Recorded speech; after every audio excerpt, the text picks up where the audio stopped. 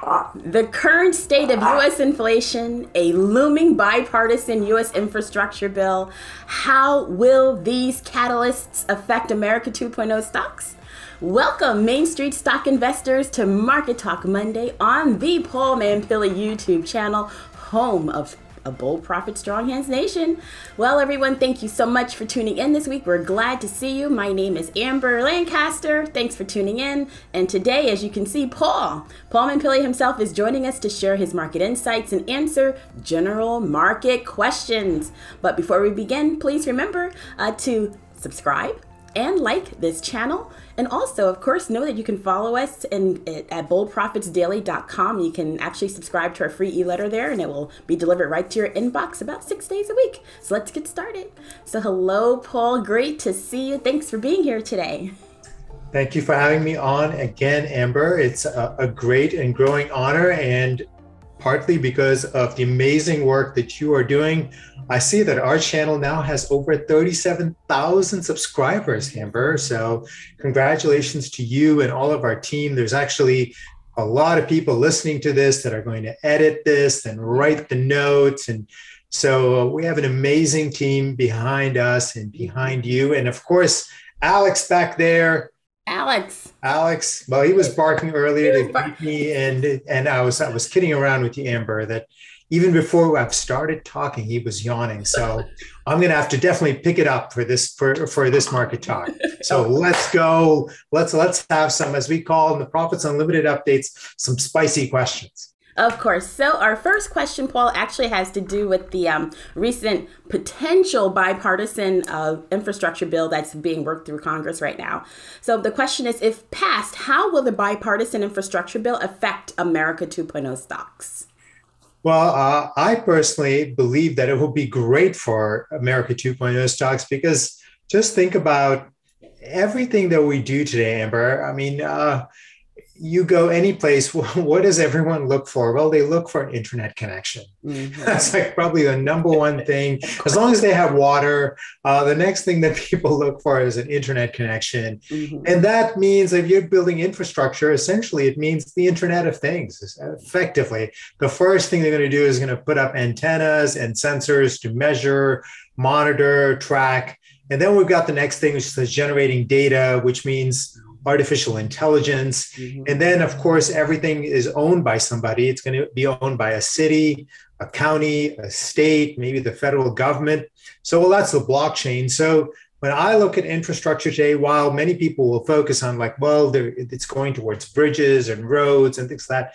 However, in the end, a lot of it is going to end up with the central thing that is so important to our lives today, some form of technology. So it is going to end up in some way really being awesome, incredible, and phenomenal for our companies, which is then going to drive demand, obviously, for their products and services, and then also for their stocks. Yeah. So that's our stocks. That's the fourth industrial revolution. That's America 2.0. So I believe that the infrastructure bill has passed the House.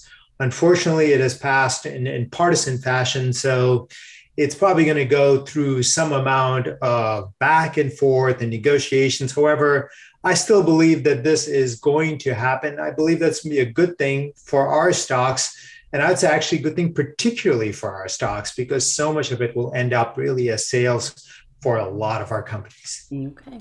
Good insights there, Paul. So our second question is actually relating to inflation. So Paul, is inflation rising in the U.S. economy or not? And if it is, how will it affect your stock recommendations in the near and possibly long term? Right, Amber, we've gotten this question now a lot from a lot of people on the Profits Unlimited update. And truthfully, actually, in preparation for this market talk, I went and looked at a number of things. So I went and I compared the price of West Texas crude. This is my charting website. That's what they give me access to. Gasoline, natural gas, corn, wheat, soybeans. And when you look at it over a very long period, from 1979 to now, yes, prices are higher than they were in that period between 1979 to about 2000. In other words, pre-globalization. But in the post-globalization era, in other words, since India and China and the world became part of the world economy in a substantial way, prices are still largely in that range. They're not really significantly above where they were at the peaks in 2007. The last peak in global commodity prices were really between 2011 and sort of 2014. They're about where they were. So there's no actual sign that there is sustained inflation of the kind that we experienced in the 1970s, which many people are tweeting to me about, writing to us about. What we have seen, Amber, is a significant increase in some number of prices, which when you go and investigate, there's some underlying cause that's highly curable. In other words, there's a shortage of ships to get the particular product to our shores. There is a particular issue with semiconductors where we have huge demand and more demand coming as a result of this infrastructure bill, where we just have a general lack of capacity. I went and looked, and the US share of global capacity has gone from something like 21%, 22% to 12% today in terms of semiconductor manufacturing. And China and Taiwan and South Korea are in the lead. However, the world as a whole is consuming computer chips at an incredible rate. So that's affecting prices. However, these are very cyclical industries. In other words, there's feast or famine. And so you can go through periods where people will never put up one single plant, and then the demand comes, and then everybody wants their chips yesterday. Now we'll go through a period where people will put up a lot of plants, and then eventually we will have a feast where there'll be too much. So the last feast was sort of like in the early 2000s, from 1999 to 2002, when we had too much semiconductors, too many chips, too many plants, and we went through extraordinary consolidation.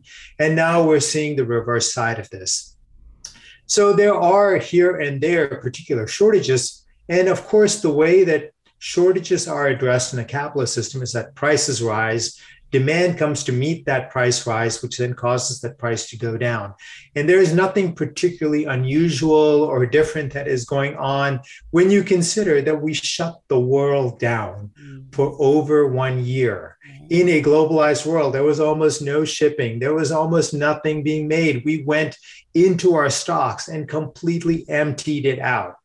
On Market Talk, you've talked about restocking, re-inventorying, and reshoring. Yes. So we are still in the process of restocking because post the first couple of waves, we're going through another wave now with this Delta variant with COVID.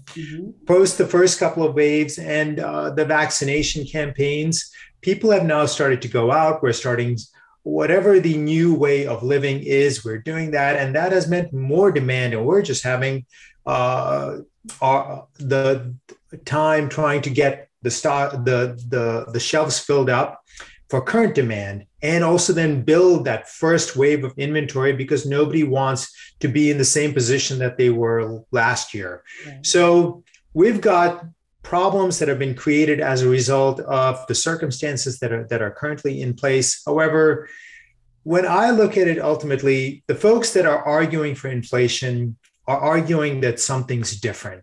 In other words, that the post-pandemic world is going to be different in the thing that is most important. In other words, can you find growth from everywhere? In other words, is there something else like China and India joining sort of the world economy in a substantial way, which really drove commodity prices from, say, about 2000 to 2007, where oil prices went up a great deal and food prices went up? Is there something of that magnitude that is going on? And the truth is that I can find nothing.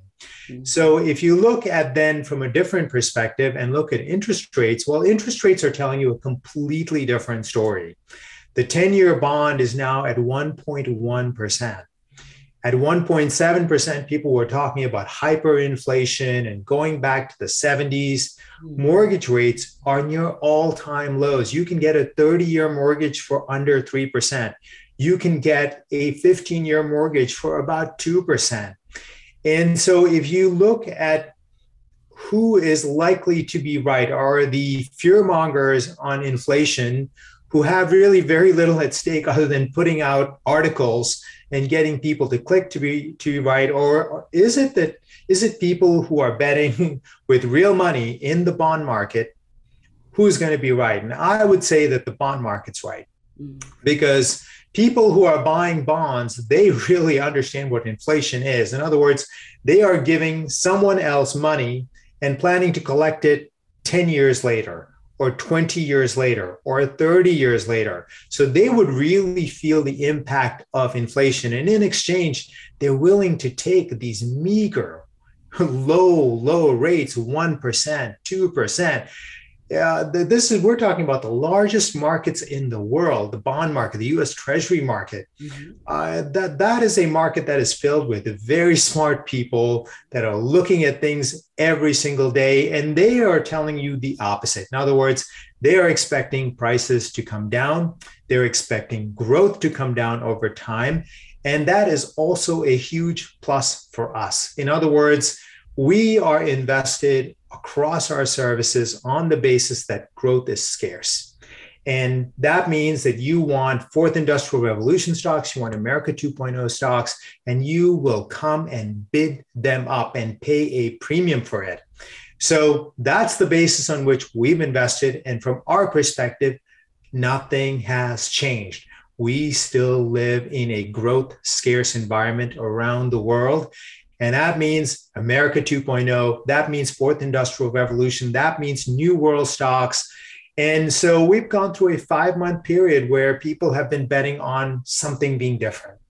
And we have sat through that correction across our services. Many people have complained. Many have come to argue. Some have come to shame me. Other folks have come to call me another scam artist or pulling a scam. That's all fine. I am in 100%, 1000% agreement with Cathie Wood of ARK Invest that has the same outlook as I do, as we do, which is that nothing has changed. We are going to see stocks that can grow, that are capable of growing because they represent some new form of innovation, some product or service that really caters to a new audience in the United States. That's the millennial generation and Gen Z. That's where the growth is. That's where the growth is going to be for the foreseeable future. So as I like to say, I am BOP, bullish, optimistic, positive on our stocks, America 2.0, fourth industrial revolution, new world stocks. And I am completely not bullish, absolutely negative on all these stocks, the Wells Fargo, the Exxon Mobils of the world, that have been bid up on the basis of this hope trade that somehow that something is different. So from my perspective, I believe that this inflation scare is really a lot of people writing articles based on something that they can point to. They can put a chart and say, oh, look at this price rise. But it only works if you compare it to a year or 2 years ago. It does not work if you actually go look at the entire price set. Mm-hmm. Fantastic information there, Paul. I have a third question for you for today. The question is, what are the 3 best starter stocks to buy in a post-pandemic recovery?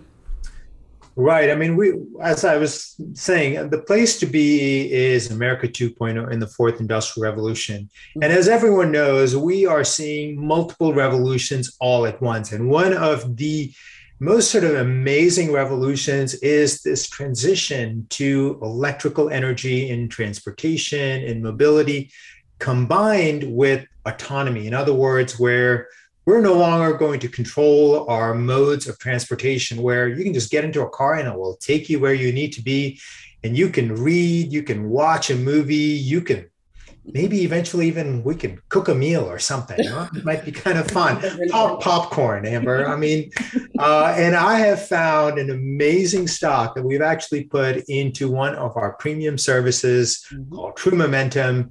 And if you're interested in finding this out, we're not going to give it away for free. I have an amazing presentation with my phenomenal colleague, Nick, that we tell you about the service, about the strategy, and we tell you a few details about the stock without giving it away. If you want to check into that, well, click on the strong hands above. It's actually more like a strong fist, Amber. Strong hands above, and that will take you to a presentation on this strategy, this service, and this stock. Now, to answer the question that you were talking about, three stocks for the post-pandemic period. Well, this is a bit of a no-brainer. I mean, we've defended these stocks on the Profits Unlimited update, which is that people have said that the Zooms of the world were going to be done for once people came back to the office. In telemedicine, nobody's going to want to use it. Forget all that. And then this world of testing. In other words, there's so many tests that we have done as a result of COVID that it's actually now started to extend into so many other places. In other words, we have extraordinary capability of testing people for all kinds of viruses, also for many genetic diseases. And so I would say that the continuation of these trends where more things are going to go virtual and more often, and where we will simply start to really rely on it always, these options always being there. So that's one of the things. And these are represented by stocks like Zoom. We're recording this on Zoom. And telemedicine. I mean, today with the Delta variant out there, once again, people are reluctant to go to doctor's offices. I'm reluctant to go to a clinic. I'd rather, unless I absolutely have to, absolutely just go to my computer and definitely consult with a doctor and see, do I absolutely have to come in? So those are two pretty obvious places post-pandemic that you can talk about. Then there's as I mentioned, testing that's in there, molecular testing, which can really be applied to all of healthcare. And then the emergence of this amazing mRNA technology that has already created two vaccines that are 95% effective. I mean, that's just extraordinary. You can go look through the history of vaccines. We have never had a vaccine that is this effective, 95% efficacy. So, and it was come up with in almost 1 year. So very, very fast, very specific, very efficacious. So mRNA technology is another place that I would say is a place to invest. And of course, I'm wearing this T-shirt, which is the speech from JFK talking about going to the moon. And the one thing that's happened during the pandemic is that there is a new space race, Amber. And the space race now is in the private sector. We had two billionaires pitted against each other. We had Richard Branson of Virgin fame, Jeff Bezos from Amazon, and then sort of a little bit in the background, even though they're the leader, is SpaceX with their rockets that go into space and then come back and land sometimes on drone ships in the ocean. I mean, this is not science fiction, actually happening. Go and look on YouTube. So space has really matured, is now really looking like it's going to set up like it's the Bitcoin of 2011. In other words, this is the moment to really get invested in space. And because 3 years from now, people say, whoa, it was so obvious when Richard Branson went into space, when Jeff Bezos went into space, I should have bought some space stocks. So those are the places I would be invested for post-pandemic America. Oh, great information there, Paul. We appreciate you coming on today and sharing your insights. Knowledgeable as always. Appreciate you so much, Paul. Thanks for having me on. You're doing an awesome job. So thank you. Oh, you're most welcome. Thank you, Paul. See you soon. Bye. Thanks. So a very big thank you to Paul for joining us today on Market Talk Monday.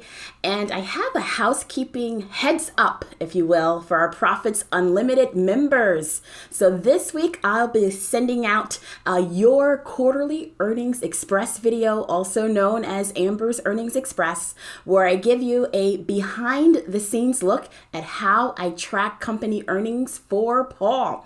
So with that, actually this quarterly update, I can tell you, is a special update focusing on earnings for some of your Profits Unlimited stocks. And in this update, I have to tell you that I cover upcoming earnings releases and a very, very special Bloomberg feature that helps investors gauge future earnings surprises. So I have to tell you, plus my fellow gearheads out there who are watching, if you're a car fan like I am, I'll cap off this video with my quarterly mystery card challenge and your chance to win a Strong Hands t-shirt. And if you're not yet a Profits Unlimited member, come join us by clicking the link in the description section of this video or by visiting us at profitsunlimited.com. Just sign up for our stock research service. I think you won't regret it. It costs about $49 to $100 per year, and you gain access to Paul's America 2.0 stock picks like you just heard from Paul.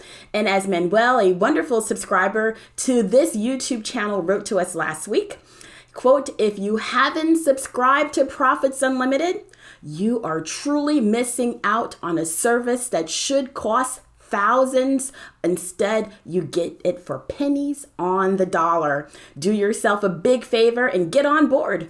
I'm up 115% in 2 years, and that's only because of the current volatility since February." So I have to say thank you. Thank you so much for your vote of confidence, Manuel. And I appreciate you. We all appreciate you so much. You rock. So lastly, turning toward the U.S. economic calendar week ahead, well, there will be 6 major economic releases. They are as follows. On Tuesday, June's factory orders and durable goods orders, well, they'll post at 10 a.m. On Wednesday, July's ADP employment change will post at 8:15 a.m. And on Thursday, June's trade balance will post at 8:30 a.m. And lastly, on Friday, July's jobs report and June's final print for wholesale inventories month over month will post at 10 a.m. And of course, remember, you can follow Paul and me on Twitter at Mampili Guru and at a Lancaster Guru. Thank you so much for tuning in, everyone, this week. We appreciate you so much. And until next time, take care.